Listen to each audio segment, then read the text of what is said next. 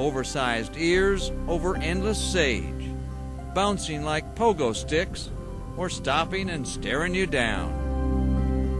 In these here parts, partner, muleys ain't accustomed to seeing folks out this-a-way. But in the wide open spaces around Craig, Colorado, yeah, it looks like good for him.